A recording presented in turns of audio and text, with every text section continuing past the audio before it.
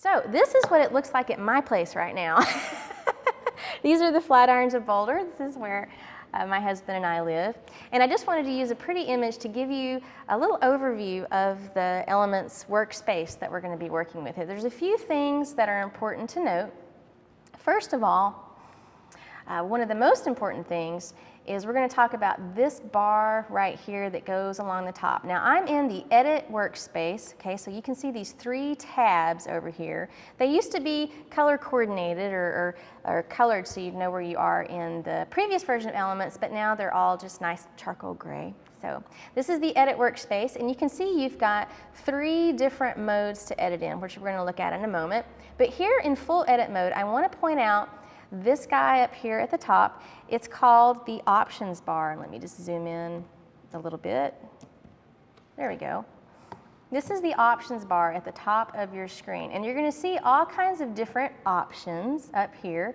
And what it does is it allows you to customize the currently active tool. And the currently active tool is the one that's currently selected or activated rather over here in your tools panel. And that's another thing that I love about Elements is the tools actually look like their real world counterparts. Okay, see this big old honkin' pink eraser? That's the big old honkin' pink eraser you had in elementary school. So you would use that to erase things if you wanted to do that. So Elements is very, very friendly. So for whatever tool you've got activated over here, we'll just click the eraser tool to change it. And we'll go back and look at the options bar. See how they changed? Now I've got an option, well I've got a pesky tooltip coming up here in yellow is what I've got. But I've got an option to change the size of my eraser. I've got a little pop-up menu that lets me tell Elements what kind of mode I want to put the eraser in, whether I want it to behave like a block or a pencil or a brush. Brush is a good one to leave it on. And you can control the opacity of the eraser. So as we're changing tools, be cognizant of this options bar. And probably the biggest troubleshooting tip I can give you is if a tool ever seems to have lost its ever-loving mind or is misbehaving in some crazy way or doing something unexpected, 9 times out of 10 you've changed something in the options bar and not changed it back.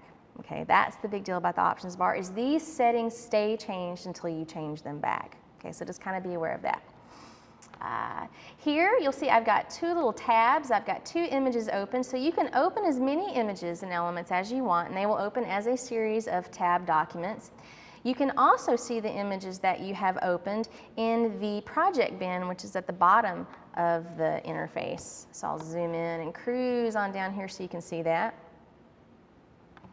So you can choose from the File menu and choose Open to open your images, or you can double click your images, or you can drag and drop your image icon onto the Elements icon to open them. And however many images you open up will show down here in the project bin. This is going to be real handy when we start making collages and combining multiple images into a single Elements document. That's where that's going to come in handy.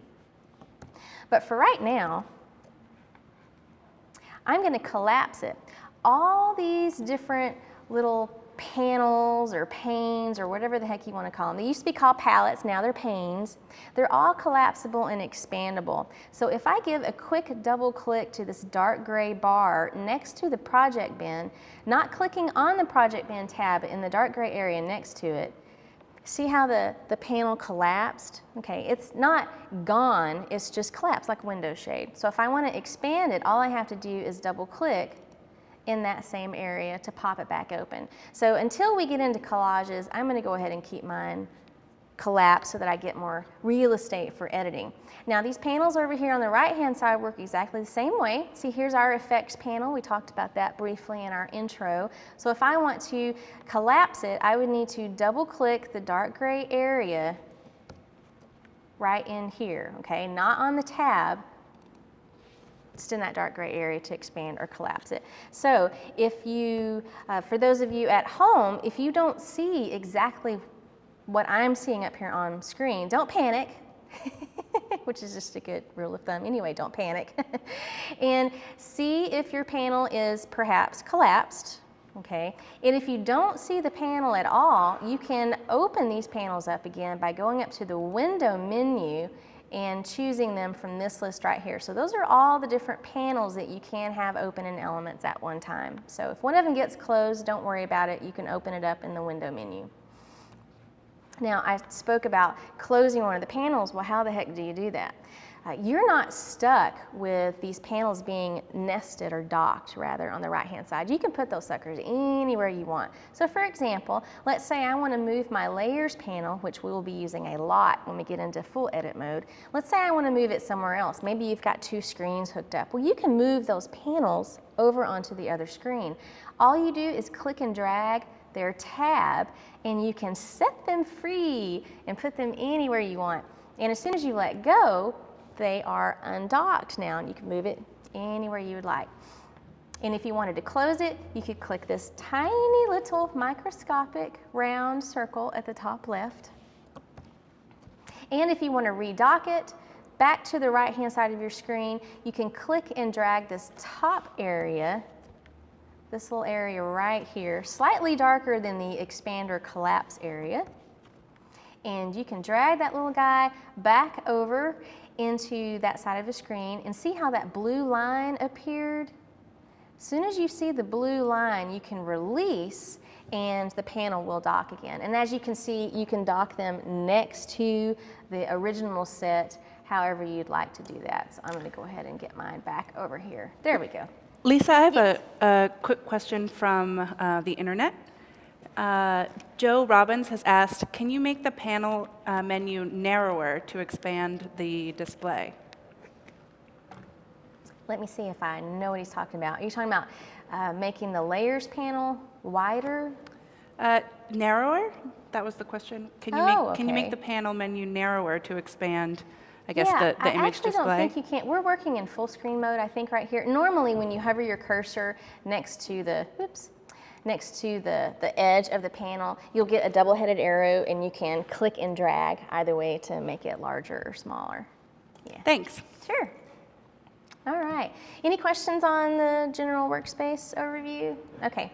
One more thing I wanted to talk about before we get away from this image is I wanted to spend just a couple more minutes talking about resolution and how you change it. I want to show y'all something that I hope is going to make the resolution, conundrum make a lot of sense for you.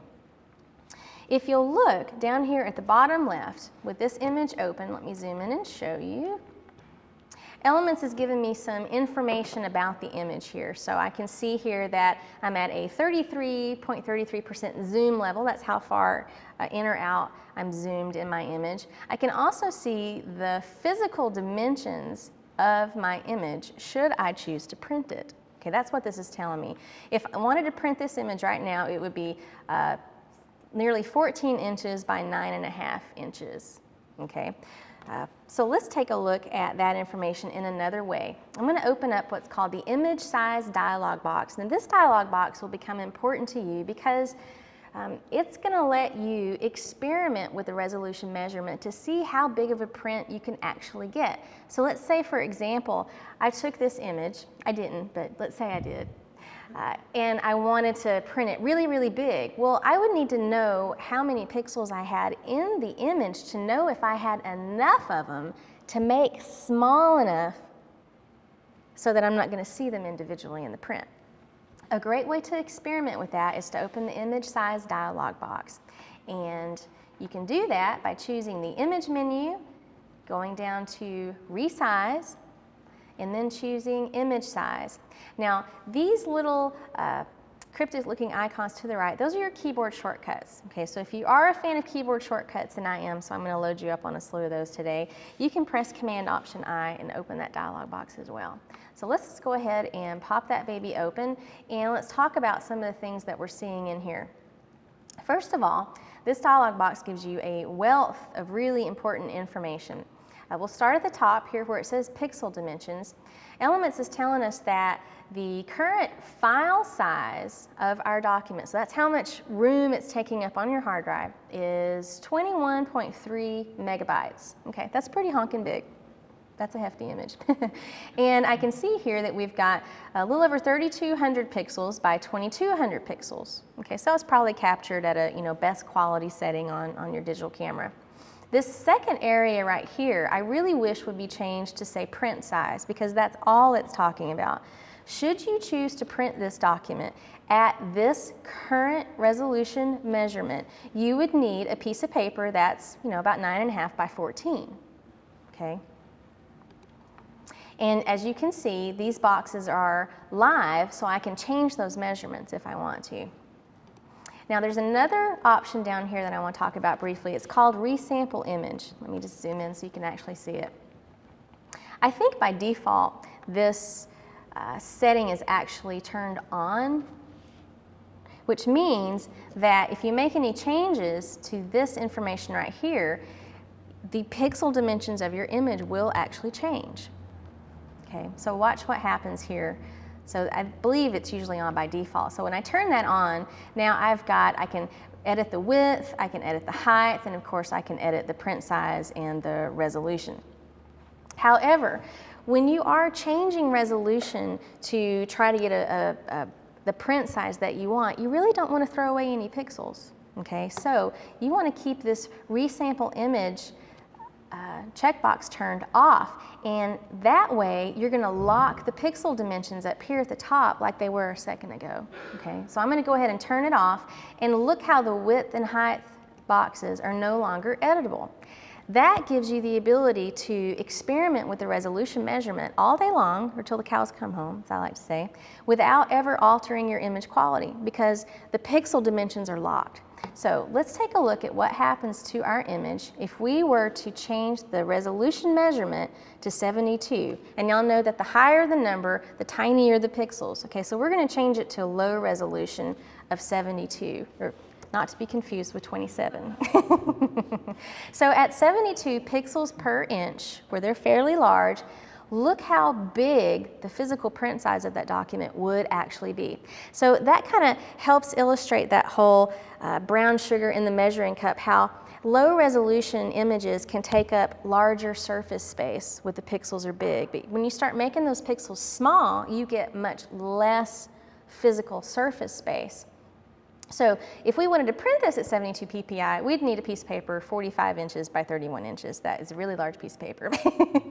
So now let's take a look at what happens when we go up to 600 pixels per inch. So now with a higher number, we're making the pixels super tiny, and see how now we would only be able to get a print that's about 5.5 by 4. So as the pixels get smaller, so do the print size that you can create. Okay. So that's just a little bit about resolution. And this is a fabulous box, like I said, to go in and experiment and see how big you can print that image, because you may not be able to get it a high enough resolution with the pixels that you have to print in the size that you want. And that's a great way to say, oh, well, maybe instead of an 8 by 10, I think I'll settle with a 5 by 7. Did you have a question? What is the ideal print size or resolution for printing? That's a great question. What is the ideal print resolution? I would say anything over 240 pixels per inch. Actually, you can go lower than that. The best way to find out is to do some experimentations on your own inkjet printer. But inkjets do a great job. Really anything over 180 pixels per inch. But if you wanted to be on the safe side, anywhere around 240 pixels per inch is fine. For a long time, the gold standard for resolution for print has always been 300. It's a little bit of an overkill on inkjets, but it certainly doesn't hurt, to try 300. So if you can remember 300, great. If not, 240 is pretty good. Lisa? Yes. I have a question from Amy Dew in the chat room, and a couple people had asked, how do you get all the tools to show? People are saying they can't see all the tools that you have on their elements. Is there something they're missing? They may not be in full edit mode. Okay, so I'm just going ahead and cancel out of this. Any questions on the resolution? Okay. So I mentioned earlier that Elements has 3 different editing modes. So in 2 of those modes, you're not going to see all the tools panels and the layers panels and all that kind of thing. So that's probably they're not in full edit mode. So let's just go ahead and take a peek at these other modes. So I'll go ahead and click Quick. And this one, like I said earlier, with Quick Fix mode, Elements goes and grabs all the most frequently used adjustments for color and lighting. and it slaps them down on the right-hand side of your screen as a series of sliders. Okay, and you can use this little scroll bar to scroll up and down. But you'll notice over here on the left-hand side that a whole lot of things disappeared on us. First of all, our options bar kind of got a little bit smaller, and our tools panel, like half of our tools got tossed away. So Elements, in its own, meaningful way, is trying to keep you from being so overwhelmed by 5 million options, which, it definitely can be overwhelming. All of these programs can. So it's trying to hide options from you to keep you from being distracted. So that's quick fix mode, and we're going to spend a little bit more time in that later on.